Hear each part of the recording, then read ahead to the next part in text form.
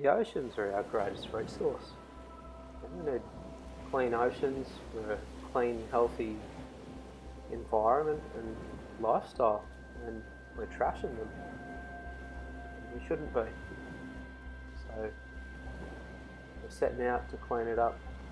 We're using innovation and technology, and we can combine that with education and